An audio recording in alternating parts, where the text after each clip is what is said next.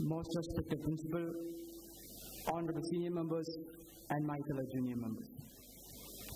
First of all, on behalf of all the first-year junior members, I would like to congratulate our dear principal, who is completing 7 years as the principal of St. Stephen's College today.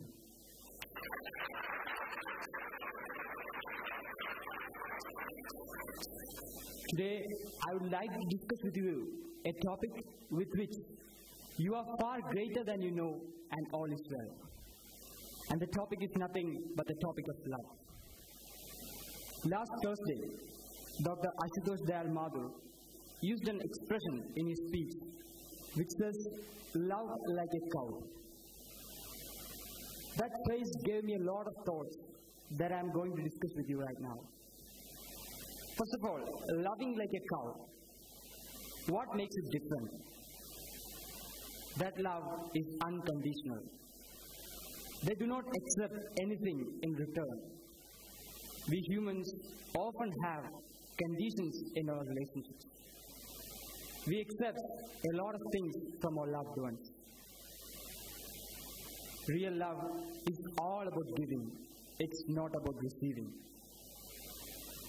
It is this unconditional love that we should keep at the center of our heart and that we should apply at all the practical realms of life. Now take the concept of asking that we were discussing throughout these days.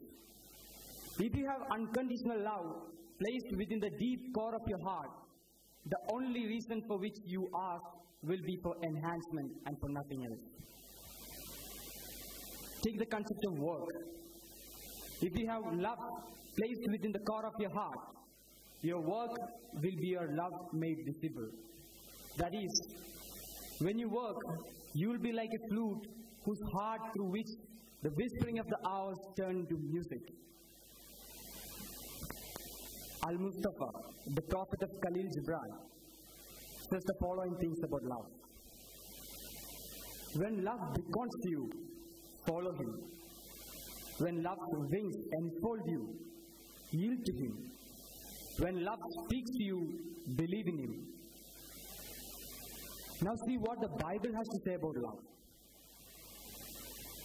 If I can speak in the language of the mortals and the angels, but do not have love, I'm just a noisy cymbal and a clanging musical instrument. If I have all the prophetic powers, and I have all the faith to remove the mountains, but I do not have love, I'm nothing. At the end of the day, after all the hectic and busy competition of life, the only thing that remains, the only thing that adds meaning to this life is love.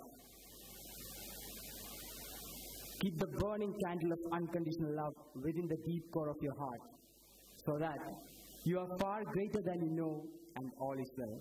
Thank you. Thank you.